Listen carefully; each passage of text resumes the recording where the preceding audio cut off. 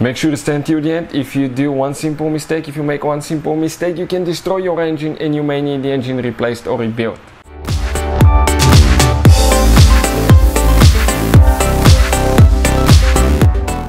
Hey guys, welcome back to Auto Repair guys. Thank you guys for watching and subscribing to the channel. Today will be super helpful video to any of you guys having a Dodge Challenger, and if you need to remove or replace ignition coil, stay with us. We will explain how to do that step by step. 3 of the ignition coils are accessible without taking almost anything apart, but 3 of them you will have to do some work, and if you don't do things right, you can actually destroy your engine. We'll explain why, so make sure you stand till the end. We'll cover all that in this video today. So before we start, let me tell you a little bit about us. Every single car we get here at the garage guys, we try to make at least 200 to 300 free repair videos. Why we do that? Because our mission in the shop is to save you as much money as we can. All we need in return, please subscribe to the channel and like the video. If you need to buy any parts, tools for your Dodge Challenger or any car you want to save quite a bit of money, get them at a really good price and quick shipping, check out the link in the description of the video below. That's where we get all our tools and supplies from. So let's start on it now.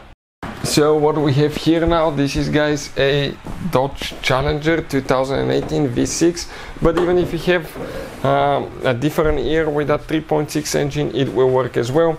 Usually your engine will have the engine cover on top as well. Right here, stay with us, we'll explain how to get to that point, and once you remove the upper intake manifold, you will get to right here, and we'll explain how it can actually destroy your engine too. So let's go ahead, start on the intake manifold removal, and then we'll continue with the next step.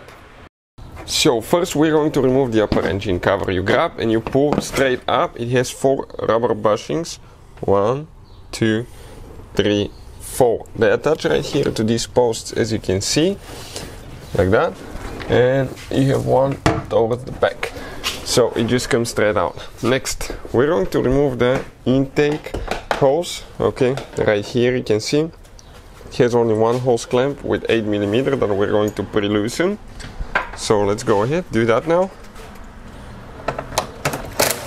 Perfect. We're going to come on this side first. Okay, we're going to go ahead, pre-loosen that one, and I'm going to disconnect the intake temperature sensor here. Okay, and we can grab that hose, pull it out. Right here it has one rubber bushing that you need to pull straight up. You cannot just wiggle it all the time, you just have to pull straight up and pull the rubber bushing out of here. Now the car battery should be disconnected because you'll be closer, okay, to electrical connections, disconnecting things, and on these modern cars it really matters which battery terminal you disconnect and reconnect first. If you do it the wrong way, you can burn the engine, computer, electronics modules that can cost you thousands of dollars. So we have a special video that explains which battery terminal to disconnect first. Now we have a few clips that we're going to pry out of here. Okay, that's great. And then we're going to go ahead and start disconnecting wires here. Okay, that's for the throttle body. Press here. Okay, push in, release the pressure, pull out, and that wire will come out as well. So we kind of like need to remember where they need to go later. Perfect. Now this is a map sensor right there. We need to disconnect that one as well. So let's go ahead and do that. We have one vacuum hose. Careful not to break it. It's super easy. If you do, you will guys need to replace the intake manifold, and that could be pricey. So this one came out too. Perfect. We're going to have one wiring harness. Let's see what else we have here. We might need to move some later. Here. Okay, that wire, I wonder. Okay, that hose needs to come out. This is from the PCV valve. Okay, that mount will stay here, so we'll just need to remove that nut there now. So there are a few things guys, as you can see. The engine started looking more appealing now. We can see more things, so that can definitely help us. So 10mm, careful not to drop the nut. Perfect, one is out. Next, okay, let's analyze everywhere. Here we have one mount, another 10mm right here, which is actually kind of like hidden, so we need to get the ratchet. Okay, it's right there, that nut. Hard to access, so we'll need to do by hand or with a wrench. And this is holding the upper intake manifold. You need to remove that upper intake manifold for multiple repairs.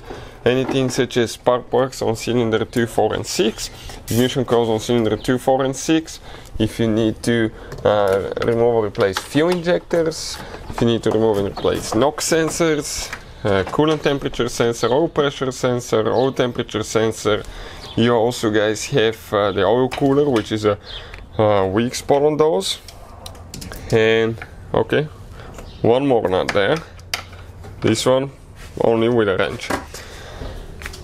Okay, that oil cooler, the gaskets are a weak spot. What happens? It develops leaks. It can develop coolant and oil leak, and it can even mix oil and coolant, and that could be practically, guys, catastrophic. We have a link, okay, to where we can buy new oil cooler. You can check out the video on Pentastar 3.6 engine. This is known as the Pentastar engine. Perfect, we should be ready on this side. So now we're going to go ahead, start with 8mm, and we'll need to start pre-loosening some bolts.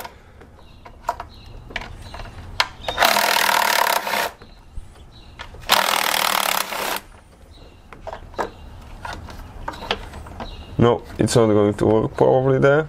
We need to get a longer extension because we don't want to risk damaging the intake manifold.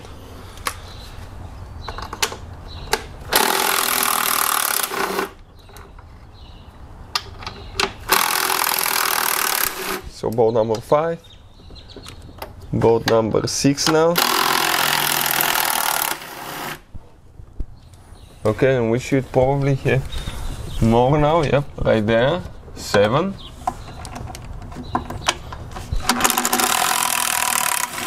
And we have bolt number, let me see if we have one more somewhere here.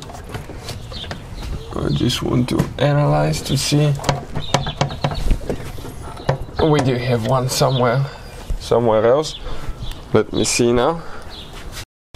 So there is one more bolt, guys, right there. One more nut, excuse me. Now we need to remove those studs, or whatever we call those things. Okay, the bolts that hold the nuts. So we're going to go ahead, grab that here.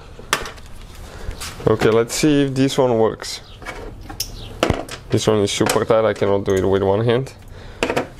Let's see if it's going to fit there. We're talking about this right there and the next one, because otherwise we will not be able to remove the intake manifold. Okay. Okay, it may not work. No, because it has a washer on the back side and it puts back pressure on the plastic manifold, so don't do that. You can damage it that way. This is exactly the same on this side, so let's analyze and see. The best way to do that is to remove that mount right here.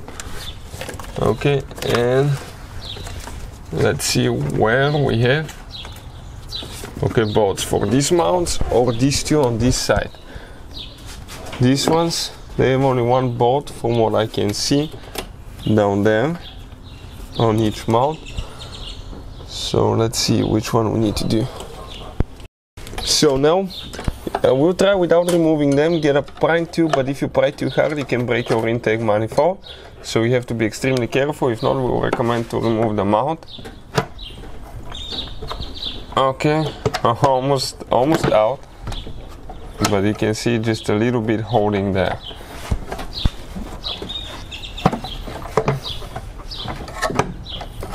Yep, almost out of there. Let me see if we can just maybe even remove one of them. They put those brackets and it fixes everything in place, which makes it really inconvenient.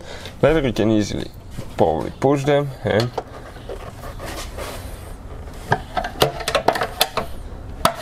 Okay, this one came out, this one's out, this one's out there too. So that will do it, guys. We don't need to remove, but you have to be careful not to break your... Okay, now common mistakes people make here. 1 second, 1 second, 1 second. Okay, you drop something there inside, you don't see it, or even if you see it, sometimes you may have a really hard time removing it. What will happen? Goes in the engine, you start it, hits valve, piston, cylinder, and you can say bye bye to your engine, guys, and you need the engine rebuilt or replaced after that. So be extremely careful, and I recommend to cover these holes. That way you can minimize the chance for dropping something in the intake manifold. Now let me show you something quick. These gaskets need to be replaced every time you remove it. We'll put a link where you can get intake manifold gasket for the 3.6 engine, so check it out, and you will be able to do that, because otherwise, guys, okay, you can develop a vacuum leak, have an unstable vehicle operation, rough idle, vacuum leak code, lean fuel mixture code, something that will be super hard to fix. So intake manifold has been removed. As we said, if you drop something right here, you can say bye bye to your engine, because if you don't drop it, you don't notice to take it out, it will go in the valves. You can bend the valve, destroy a piston, cylinder head, block. You can practically destroy your engine all the way, guys. Now you have 3 ignition coils that are usually very accessible without even removing the upper intake manifold, but these 3 are not. If you need to know the cylinder numbers and ignition coil numbers, we'll share that with you now. So most people think that this is cylinder 1, 2 and 3. That's wrong. You start on this side, cylinder 1, 2, 3, 4, 5, 6. So those are the 6 cylinders. Let's say you have bad ignition coil cylinder number 4, you will need to remove that one.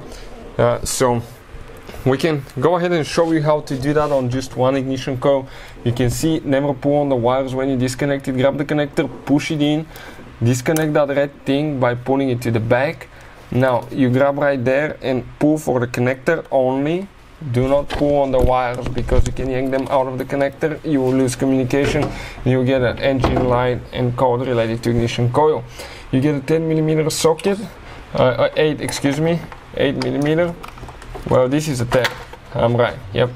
This is 8mm, a 10mm here with red and 8, and we'll go ahead, remove that bolt.